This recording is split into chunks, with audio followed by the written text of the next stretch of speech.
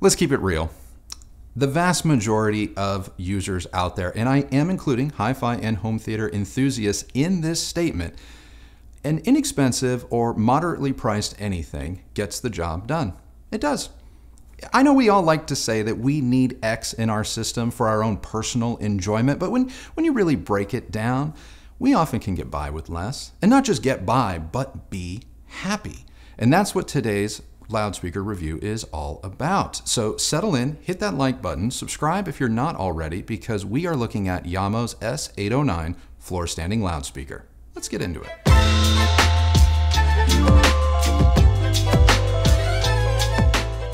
Now before you go, light me up in the comments. I know the Jamo S809 is not a new speaker. This is not the first review of the speaker. It's not going to be the last, but like the Sony 1080 receiver, the Jamo S809 and other Jamo speakers, they just keep coming up because the brand, well, they focus on designing loudspeakers for people that appreciate good sound and good design, but that don't want to get all bogged down in the hi-fi BS. Now the S809 is the flagship loudspeaker in Jamo's hugely popular S series of speakers. Now you may remember another S series review that we did on this channel when we reviewed the entire S series home theater, at least the one that was comprised of the bookshelf models and matching center. Now the S809 is the flagship tower speaker in that series. And as a tower speaker, it is a two-way design. It utilizes a 1-inch silk dome tweeter mated to 3 5-inch mid-bass drivers.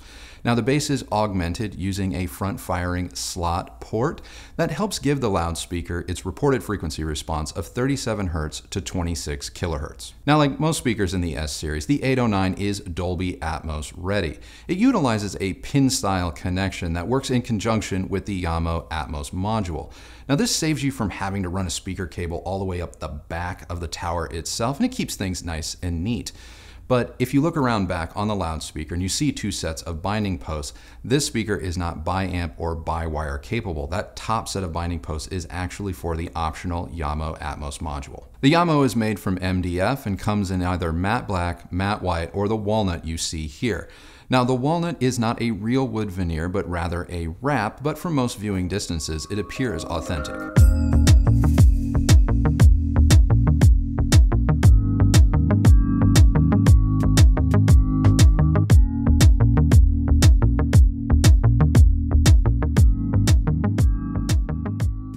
The first thing you're going to notice about the S809 is its looks. It's a good looking speaker. And while the Jamo may be inexpensive, from a distance, it looks positively high end. Sure, if you get up close and personal with it, especially in its walnut wrap, you may notice that it's a little bit on the thinner side. And around the edges, it may fray over time, especially if you're hard on your loudspeakers. But for the vast majority of people who are going to set it and forget it, this is a loudspeaker that's going to be built for the long haul, and people are going to think you spent a lot more money than you actually did.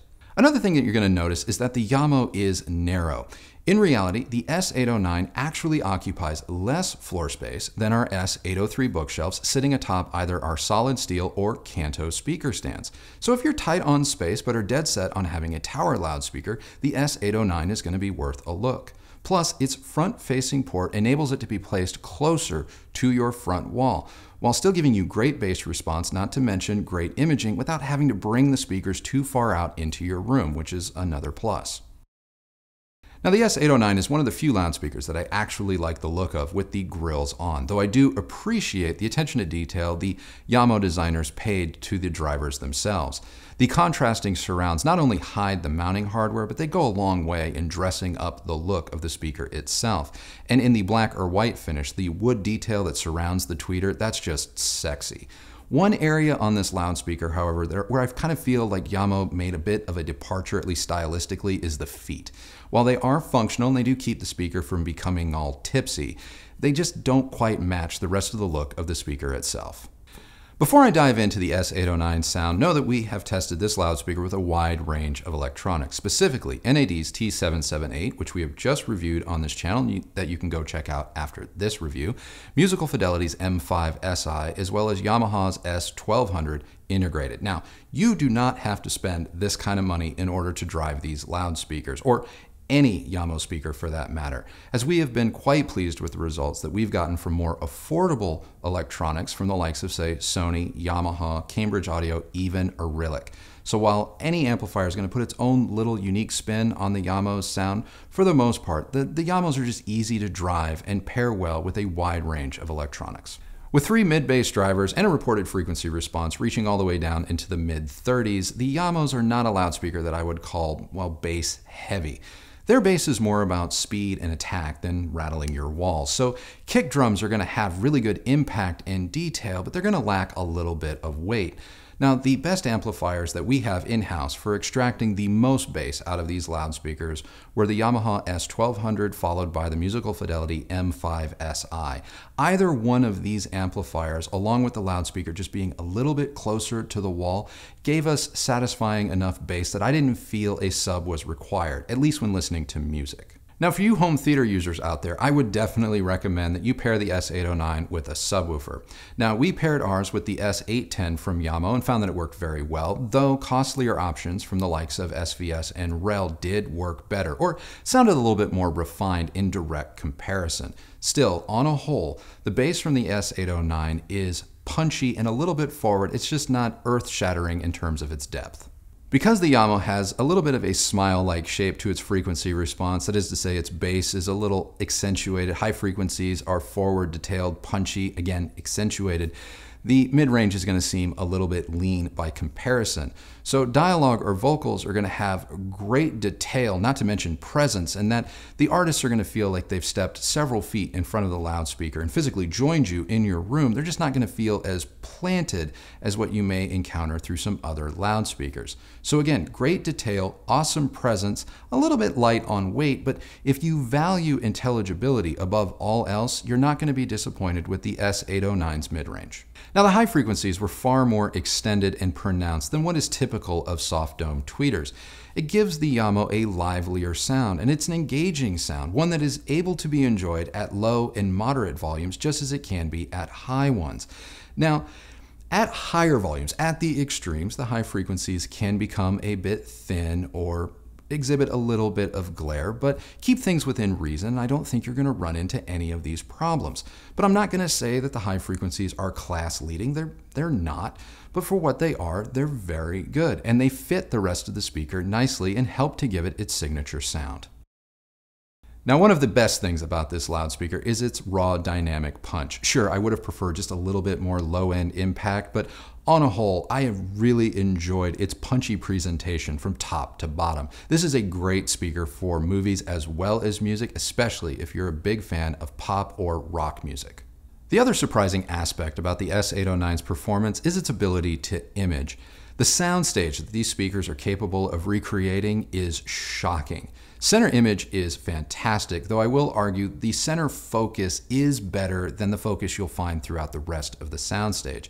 Still, these speakers will obliterate the boundaries of your room and disappear aurally within a very nicely appointed soundstage. Now, you can easily build a home theater around the S809 loudspeakers, and as part of an entire home theater system, especially one that has a capable subwoofer or two, they just rock. In fact, the entire S series from Jamo for home theater, they're just hard to beat at this price.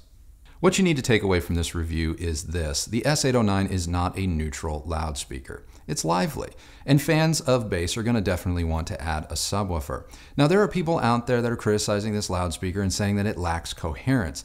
I disagree.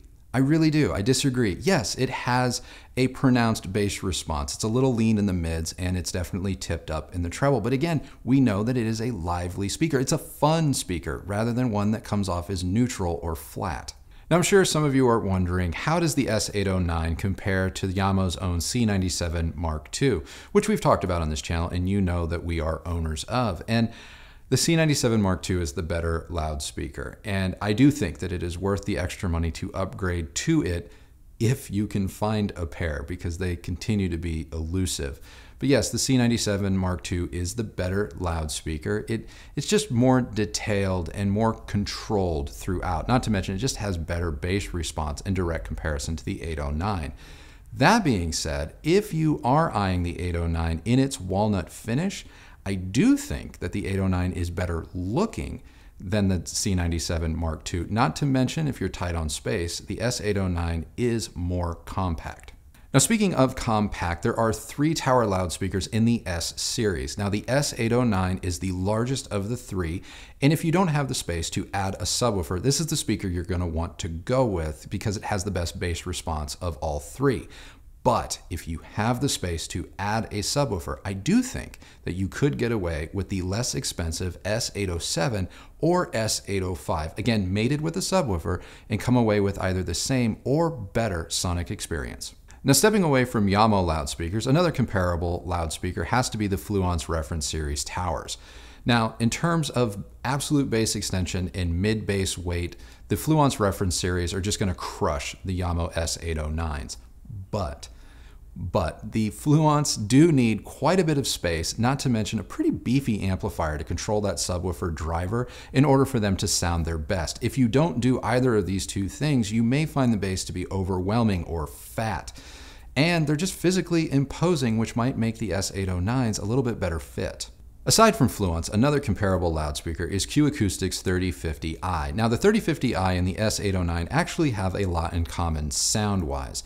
The 3050i's are going to be just a little bit more laid back, have a little bit more mid-range fullness to them, but they definitely lack the S809's top-end detail. Now, the 3050i's do play deeper, or at least come across as sounding like they play deeper, but in reality, both loudspeakers really do require you to have a subwoofer. And knowing that, you can pick up a pair of S809s and a subwoofer for the price that Q Acoustics is asking for just a pair of 3050i's. The Jamo S809 floor-standing loudspeaker isn't perfect. It's not a giant killer. It doesn't attempt to punch above any class or do any feat of hi-fi heroics. It's just an honest loudspeaker, one that has been voiced to appeal to the widest range of listeners, both enthusiasts and non-enthusiasts alike. And while it may have been designed for mass appeal, it still has a soul. It's alive. It's down for whatever, and that is what makes it great.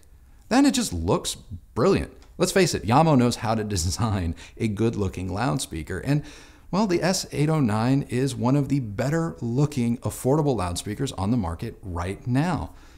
Frankly, it's a speaker I'm always happy to listen to, and I'm even happier to recommend. So that's it. That's my review of Jamo's S809 floor-standing loudspeaker. What did you guys think? Let me know down in the comments below. And while you're down there, I have a question for you. Is the S809 good enough to be your forever loudspeaker? Or what affordable loudspeaker have you secretly loved and considered high-end and, well, you just are content with living with? Let me know down in the comments below. If you like this video, please give it a thumbs up, like, and subscribe. Ring that bell so that you're notified when new videos come out. If you used any of the links that Christy left for you down below, know that that is a great way that you guys have been showing your support for this channel and the work that we do here, and we thank you very much. Follow me on Instagram at Recovering Audiophile, and that's it. Another review in the books. So remember, the only person that has to like the sound of your system is you. Happy listening, everybody. Thank you so much for watching, and we will see you on the next video. Bye. I was trying to remember that. That's okay. It sounded like you said pacifically instead of specifically. I might have said specifically. I think you did. Okay. Did he just talk about the ocean? Pacific Oceanly, we have... Okay. Here we go. Before I dive into the S809 sound quality, know that we tested this speaker with a wide range of electronics, specifically the NAD T778 receiver, Musical Fidelity's M5... What? That was good. It's fine. You weren't that far into it. Oh, I want you to throw back to when you mentioned the NAD, be like, which we just reviewed on the channel. If you hadn't watched that, be sure to catch it. All right. You got it. Here we go. Always be closing. Oh. Here we go. Love you. Love you too.